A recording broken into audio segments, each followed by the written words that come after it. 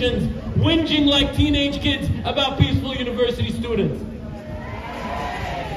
In full Zionist spirit and in full Zionist complicity, our shameful government has been trying to ban the chant from the river to the sea. I'm not going to stop chanting, and neither are we, not until all Palestinians are free. Because unlike the terrorist state of Israel, when Palestinians say that we want to be free, it means we want freedom for everyone. So today, we're going to march through the city and chant as loud as we can, from the river to the sea.